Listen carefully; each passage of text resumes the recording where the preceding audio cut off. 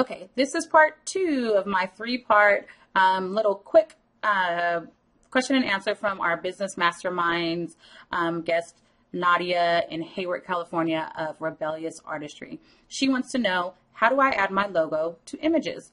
This time I'm going to do the training in PicMonkey, which is another favorite of mine. PicMonkey, like Canva, is a great tool. It has a little less constraints and you could do a little bit more. So this would be moving from the beginner a little bit to the beginning of intermediate stage. So I'll teach you a couple tricks. Let's get started.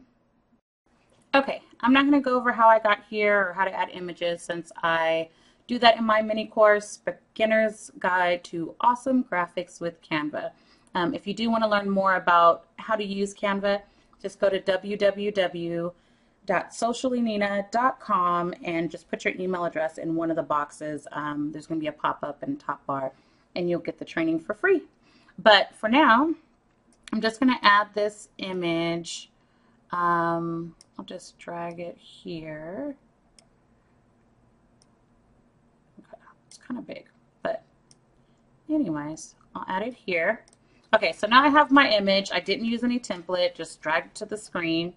And I'm going to look for my logo, which I already have here. Okay, and I'm going to resize it. Again, I teach this all in my course, so I'm not going to go over how to resize.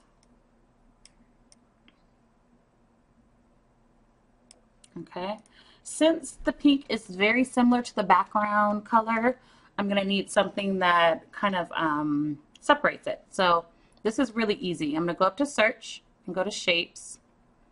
You could use any shape, but for me, and actually, I was going to see if I could use the heart, but it's going to probably be too big. So I'm going to use this one. The first, or the square all the way on the right, is a transparent square. I clicked on the eye to see that. Each of the eyes give you more information on the type of square it is.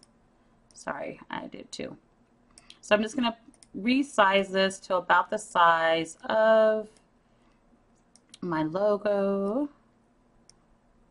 Okay, so just using the handlebars. Okay, now I want to click on back because I want it behind my logo.